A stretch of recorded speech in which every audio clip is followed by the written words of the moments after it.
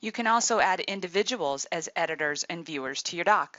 This is a really great feature. So click on Share, and you'll note that I have anyone in my organization can view. So let's say I want everyone in the organization to be able to view the budget tracker for January to see what the expenses are, but only a few people can actually edit the doc and make changes to the numbers. So I'm going to go ahead and add those people in the Add People section. So I want to add by email address, or if you start typing in the name many times, it will autocomplete.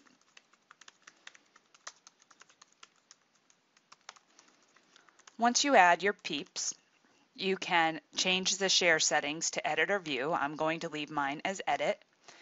And you can notify people via email, which is always best practice. So leave this box checked and click on Add a Message and add a personal message. It's not required to share a doc with individuals to send the email, but it's best practice.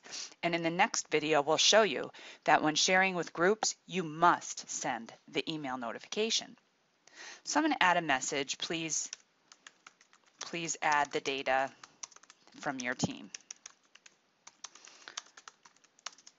I'm going to select Send a Copy to Myself, which is also not required, but I'll do this to demonstrate what the recipients receive in their mailbox.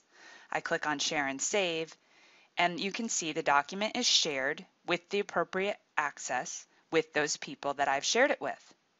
I can remove access by clicking on the X, or I can change access to owner. I can make another person owner, or just simply a viewer. Keeping that in mind, I'm going to click on Done and go to my mailbox where hopefully I've received that email. So you can see I've received an email that says please add the data from your team with a link to the document. In the next tutorial, we'll show you about sharing with groups.